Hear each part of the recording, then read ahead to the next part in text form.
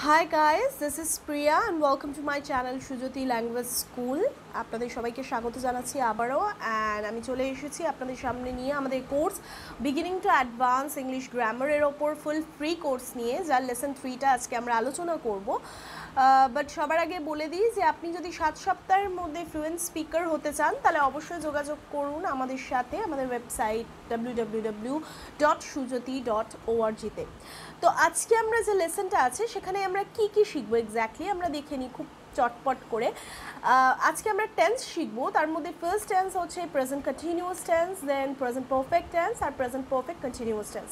তো এই তিনটে টেন্স আজকে আমরা শিখবো এবং তিনটে টেন্সকে কীভাবে ইউজ করতে হয় সেটা আমরা জানবো। তো খুব শর্ট টাইমের মধ্যে আমরা চলে আসি ফার্স্ট যে টেন্সটা সেটা হচ্ছে present continuous tense. Went to use, কীভাবে এটাকে ইউজ করতে হয় আমরা দেখিনি। If the action happens continuously in present time, অর্থাৎ প্রেজেন্ট টাইমে বর্তমান সময়ে যদি কোনো কাজ বা অ্যাকশন কন্টিনিউয়াসলি হতে থাকে তাহলে সেক্ষেত্রে আমরা প্রেজেন্ট কন্টিনিউয়াস টেন্স ইউজ করে থাকি জেনারেলি। এবার ফর্মস অফ ভার্ব যেটা, অর্থাৎ আমরা ইংলিশে যখন ট্রান্সলেট করব সেখানে আমরা কি বসাবো বা কিভাবে বসাবো, সেখানে আমরা বসাবো am is are plus verb plus ING, অর্থাৎ am is are এর যে কোনো একটা অ্যাকর্ডিং টু দ্য সাবজেক্ট আর তার সাথে ভার্ব প্লাস আইএনজি অর্থাৎ ভার্বের সাথে আইএনজি যোগ করব। তো একটা এক্সাম্পল দেখে নিই, পটাপট আমরা বুঝে যাব তাহলে। I am helping my father, এটা হচ্ছে আমাদের ফার্স্ট এক্সাম্পল।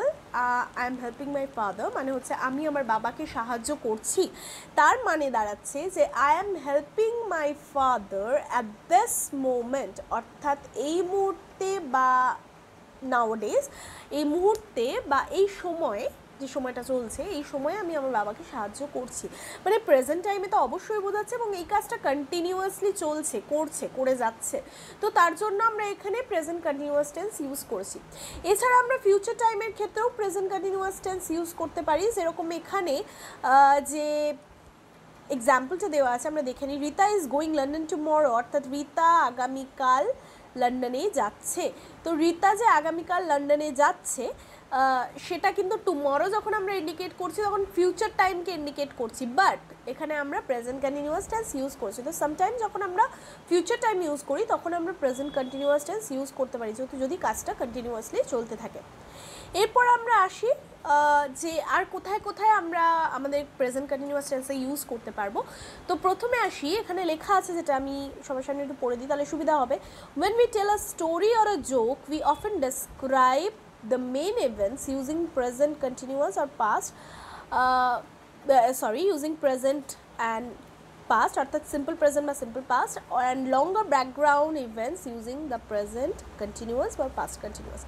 অর্থাৎ যখন আমরা কোনো স্টোরি বা জোক বলি তখন তার মেন ইভেন্টসগুলো আর মেন পার্টটা, স্টোরির যে মেন পার্টটা, বা আমি বলতে পারি যে অ্যাজ এ ন্যারেটার যদি আমি ন্যারেট করি তাহলে স্টোরি যে মেন পার্টটা আমাকে ন্যারেট করতে হবে সেটা কিন্তু সিম্পল পাস্ট বা সিম্পল প্রেজেন্টে হয় বেসিক্যালি।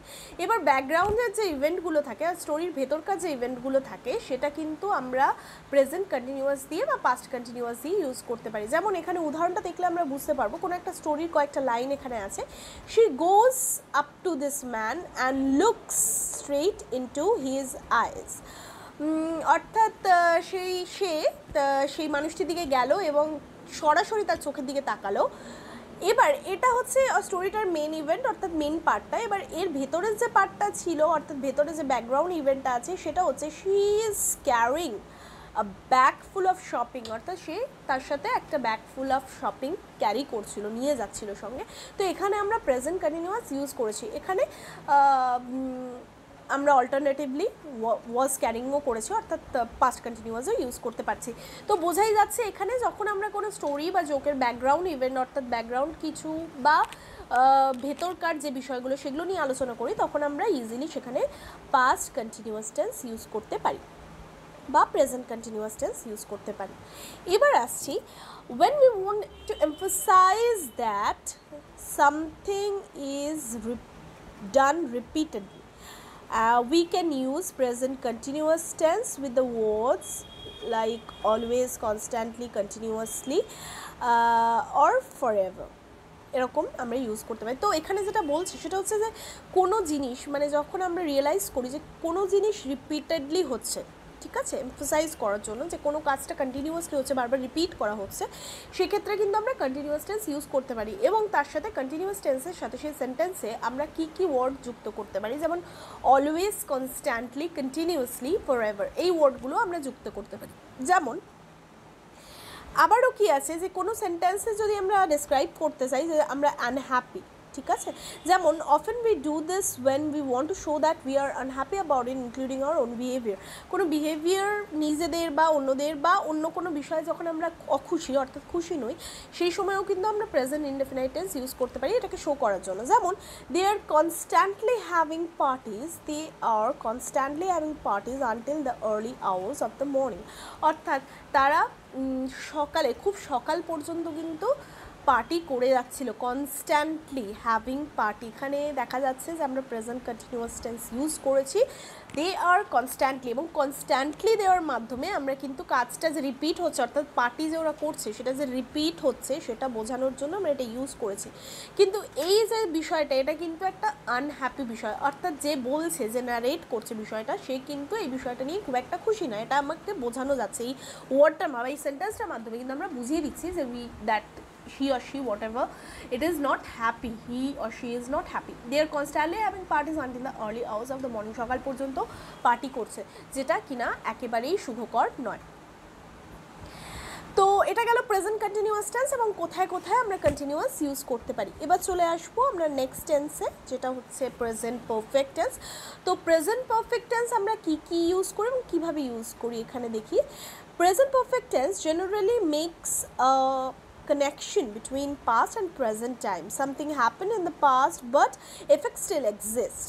অর্থাৎ প্রেজেন্ট পারফেক্ট টেন্স আমরা কখন ইউজ করি, এটা হচ্ছে একটা মধ্যিকার সময়, অর্থাৎ পাস্টও নয় প্রেজেন্টও নয়, প্রেজেন্ট আর পাস্ট টাইমের একটা মধ্যিকার সময়, যেরকম বোঝানো হচ্ছে যে কোনো কাজ বা অ্যাকশন যেটা পাস্টে হয়ে গেছে এবং তার এফেক্টটা কিন্তু এখনও পর্যন্ত রয়ে গেছে, সেরকম যদি কখনো বোঝানো হয় তাহলেই কিন্তু সেখানে প্রেজেন্ট পারফেক্ট টেন্স ইউজ করতে হয়।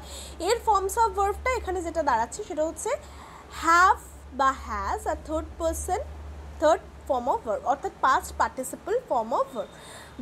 যে ফর্মস অফ ভার্বটা আমাদের বসাতে হবে সাবজেক্টের পরে সেটা হচ্ছে has have R have, according to the subject আমরা হ্যাজ হ্যাভ ইউজ করবো, আর তার সাথে থার্ড ফর্ম অফ ভার্ব অর্থাৎ পাস্ট পার্টিসিপল ফর্ম অফ ভার্বটা আমরা ইউজ করবো। এখানে এক্সাম্পল লিখলে বুঝতে পারবো।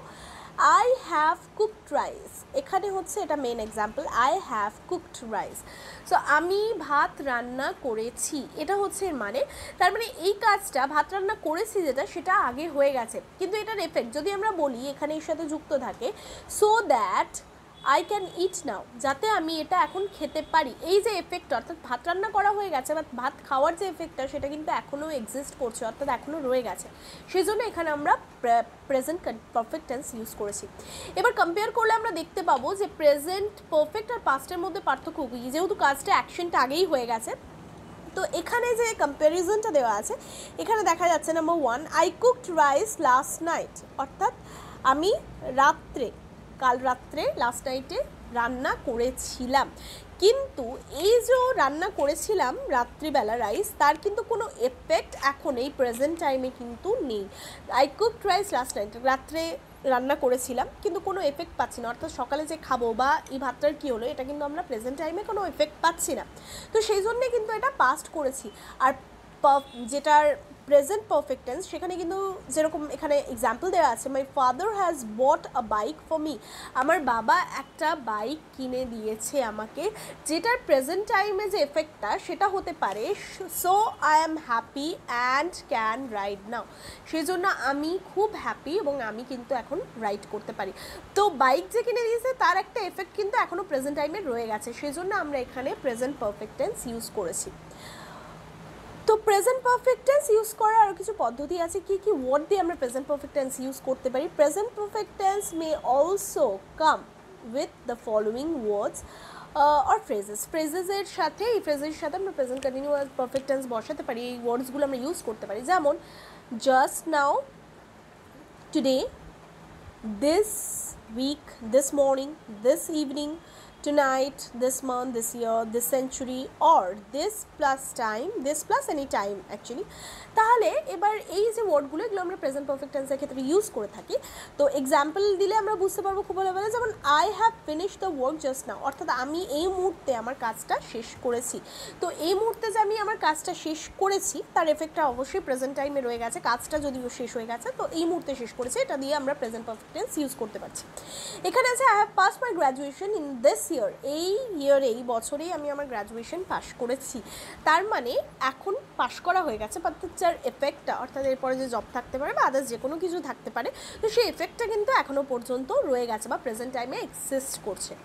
তো এই সমস্ত ওয়ার্ডগুলো দিয়ে যেমন দিস ইয়ার, দিস উইক বা in this year, just now, this plus time, এই সমস্ত দিয়ে আমরা প্রেজেন্ট পারফেক্ট টেন্সকে ইন্ডিকেট করতে পারি। এবার when we talk about how long an existing situation has lasted, even if we don't give a precise length of time, we use present perfect tense. বলছে যখন আমরা কোনো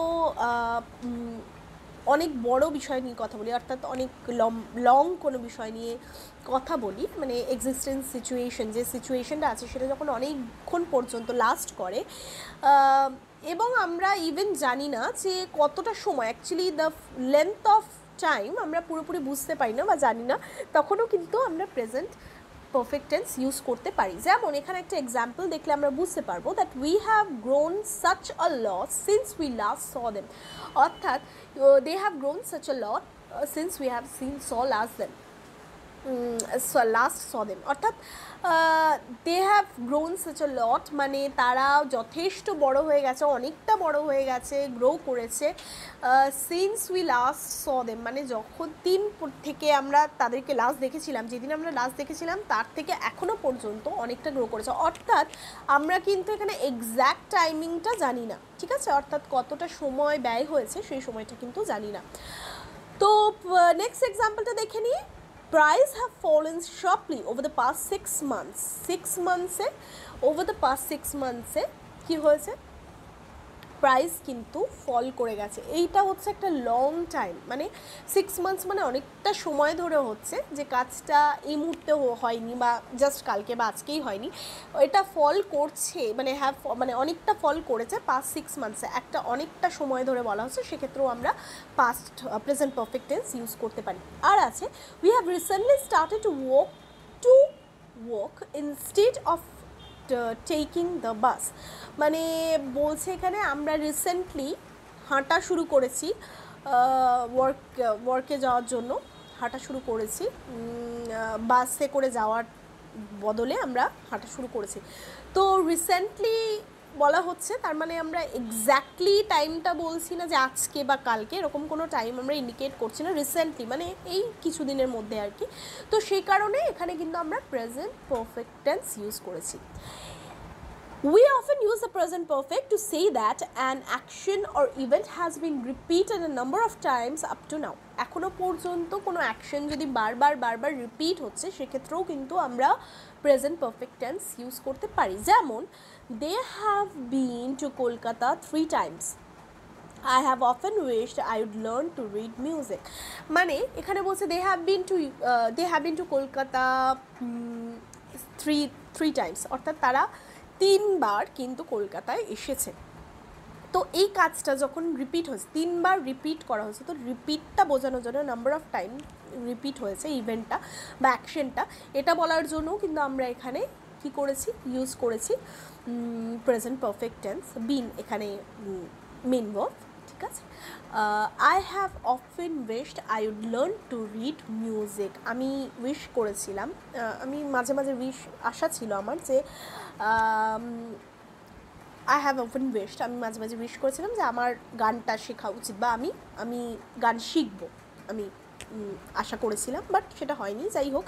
তো আই হ্যাভ অফেন উইশড অর্থাৎ আমি এই কাজটাও উইশ করেছি, অর্থাৎ বারবারই উইশ করেছি, বারবার চেয়েছি, ঠিক আছে, রিপিট করেছি, অ্যাকশনটা রিপিট হয়েছে বারবার, সেক্ষেত্রেও আমরা প্রেজেন্ট পারফেক্ট টেন্স ইউজ করেছি। তো এইভাবে কিভাবে আমরা প্রেজেন্ট পারফেক্ট টেন্সটা ইউজ করতে পারছি। তো এখন আমরা যেটা চলে যাব সেটা হচ্ছে প্রেজেন্ট পারফেক্ট কন্টিনিউয়াস টেন্স। এখানে দেখা যাচ্ছে যে প্রেজেন্ট পারফেক্ট কন্টিনিউয়াস টেন্সে আমরা কীভাবে ইউজ করতে পারি বা কখন ইউজ করতে পারি। ইট suggest an action what began in past and still occurring in the present। অর্থাৎ এটা বোঝানোর জন্য প্রেজেন্ট কন্টিনিউয়াস টেন্স ইউজ করার জন্য অবশ্যই এমন একটা অ্যাকশন হতে হবে যেটা অলরেডি পাস্টে অর্থাৎ অতীতে শুরু হয়েছে এবং এখনও পর্যন্ত সেটা কন্টিনিউয়াসলি চলছে বা চলে যাচ্ছে। তো সেক্ষেত্রে কিন্তু আমরা present perfect tense perfect continuous tense use করতে পারি। তো এক্সাম্পল দেখলে আমরা বুঝতে পারবো। তার আগে বলে নিই forms of verb has, have plus been plus verb plus ING. অর্থাৎ হ্যাজ বা হ্যাভ অ্যাকর্ডিং টু সাবজেক্ট বসাতে হবে, তার সাথে বসাতে হবে বিন আর ভার্ব প্লাস আইএনজি। তো এখানে যে এক্সাম্পলটা দেওয়া আছে দেখে নিই, I have been cooking for an hour. অর্থাৎ আমি 1 ঘন্টা ধরে রান্না করছি। অর্থাৎ 1 ঘন্টা আগে থেকে কিন্তু আমি রান্না শুরু করেছিলাম। যে ওয়ার্কটা যে অ্যাকশনটা আমি শুরু করেছিলাম সেটা কিন্তু টাইমটা পাস্ট হয়ে গেছে, কিন্তু স্টিল নাও এটা কন্টিনিউ চলছে, রান্নাটা কন্টিনিউ চলছে। তো সেই কারণেই কিন্তু আমরা এখানে পারফেক্ট কন্টিনিউয়াস টেন্স ইউজ করছি। আরেকটা উদাহরণ দেখবো, I have been cooking since morning. আমি সকাল থেকে রান্না করছি। সকাল পেরিয়ে গেছে, অর্থাৎ সকাল থেকে রান্না করে যাচ্ছি। তো সকালটা যেটা সেটা পেরিয়ে গেছে, পাস্ট হয়ে গেছে, সে অ্যাকশনটা পাস্ট হয়ে গেছে, কিন্তু অ্যাকশনটা এখনও পর্যন্ত চলছে। অ্যাকশন শুরুর সময়টা চলে গেছে, পাস্ট হয়ে গেছে, তো অ্যাকশনটা এখনও পর্যন্ত চলছে। সেই জন্য আমরা এখানে পারফেক্ট কন্টিনিউয়াস টেন্স ইউজ করেছি। এক্ষেত্রে বলে রাখি যে সিন্স আর ফর দুটো টাইমিংয়ের কথা এখানে বলা আছে। একটা হচ্ছে পয়েন্ট অফ টাইম আর একটা হচ্ছে পিরিয়ড অফ টাইম। যখন আমরা পয়েন্ট অফ টাইমের কথা বলি তখন সিন্স বলি, অর্থাৎ একটা স্পেসিফিক টাইমের নাম বলি, যেমন মর্নিং, ইভিনিং বা যে কোনো একটা টাইমের নাম, অর্থাৎ মানডে, সানডে বা যে কোনো সময় 7 PM 8 PM যে কোনো একটা নাম বলি টাইমে, তখন আমরা সিন্স ইউজ করতে পারি। যেমন এখানে যে উদাহরণটা দেওয়া আছে, I have been cooking since morning, এক্ষেত্রে মর্নিংয়ের নামটা বলা হচ্ছে, টাইমের নামটা বলা হচ্ছে, এখানে সিন্স ইউজ করছি। আর পিরিয়ড অফ টাইমের জন্য ফর ইউজ করতে হয়, যেমন ডিউরেশন অফ টাইম বলা হচ্ছে। এখানে ডিউরেশন মানে হচ্ছে কত সময় ধরে, যদি সময়টাকে ইন্ডিকেট করি, ডিউরেশনটা ইন্ডিকেট করি, তখন কিন্তু আমরা ফর ইউজ করি। যেমন 1 ঘন্টা, 2 ঘন্টা, 2 দিন, 1 দিন, 1 বছর, এরকম যদি হয়, ডিউরেশনটা যদি উল্লেখ থাকে, তখন আমরা ফর ইউজ করে থাকি। এবার point of time R period of টাইমটাকে easily বোঝার জন্য আমরা কি করতে পারি, একটা সহজ পদ্ধতি আমরা বের করেছি, যেটার মাধ্যমে খুব ইজিলি কিন্তু আইডেন্টিফাই করতে পারবো কোথায় ফর বসবে আর কোথায় সিন্স বসবে। যেমন আনসার অফ হাউ লং, যদি হাউ লং এর আনসার আমরা পাই, অর্থাৎ কতক্ষণ সময়, তখন পিরিয়ড অফ টাইম হয়, তখন হয়ে যায় বা ওয়েন। তা ওয়েন যখন হয় তখন পয়েন্ট অফ টাইম হয়ে যায়। How long period of time তখন বসে for, R point of time হলে বসে সিন্স। হাউ লং কোয়েশ্চেন করে যদি আনসার পাওয়া যায় তখন হয়ে যাবে ফর, আর যদি পয়েন্ট অফ টাইম অর্থাৎ ওয়েন দিয়ে কোয়েশ্চেন করে আনসার পাওয়া যায় তখন হয়ে যাবে কিন্তু সিন্স। যেমন how long do you want to study, মানে তুমি কতক্ষণ স্টাডি করতে চাও, এখানে কিন্তু কি আছে হাউ লং, তাহলে 4 আওয়ার্স। 4 আওয়ার্সটা কি হচ্ছে, 4 আওয়ার্স হচ্ছে পিরিয়ড অফ টাইম, অর্থাৎ ডিউরেশনটা বোঝানো হচ্ছে টাইমের।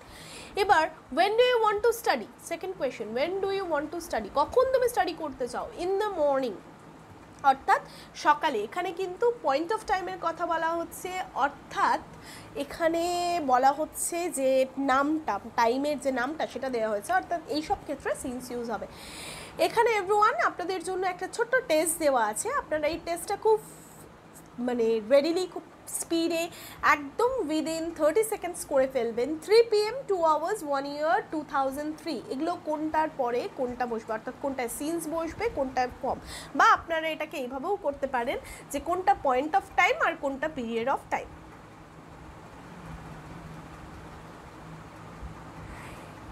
এবার আমরা চলে আসছি নেক্সট আমাদের বিষয়টা, এটা নেক্সট বিষয়টা আছে হচ্ছে আপনাদের এক্সারসাইজ শিট। এক্সারসাইজ শিটে এখানে আপনাদের we write the sentence with correct forms of verb. এখানে যে টেন্সগুলো আজকে আমরা শিখেছি, অর্থাৎ প্রেজেন্ট ইনডেফিনাইট টেন্স আগে শিখেছি আমরা আগের ভিডিওতে, present continuous tense, present perfect tense এবং আদার্স যেগুলো আছে, অর্থাৎ প্রেজেন্ট পারফেক্ট কন্টিনিউয়াস টেন্স, কোথায় কি হবে এবং কোথায় কোনটা ইউজ করা যাবে সেই অনুযায়ী এখানে এক্সারসাইজগুলো দেওয়া আছে।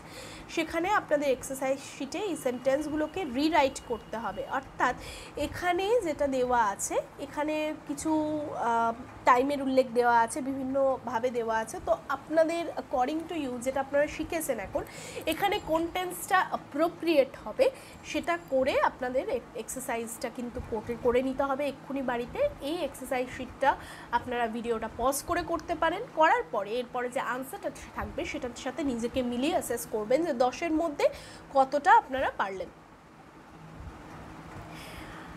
এটা আনসার শিট এভরিওয়ান, সবাই নিজেদের আনসারগুলো মিলিয়ে নেবেন। ভিডিওটা ভালো লাগলে অবশ্যই লাইক করবেন এবং সাবস্ক্রাইব করবেন আমাদের চ্যানেলটি।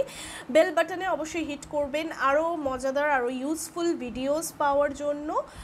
আর অবশ্যই শেখার পরে নিচে কমেন্ট বক্সে কমেন্ট করবেন যে আপনারা 10-এর মধ্যে কতটা আনসার করতে পারলেন এবং ভিডিওটা আপনাদের জন্য কতটা হেল্পফুল হলো।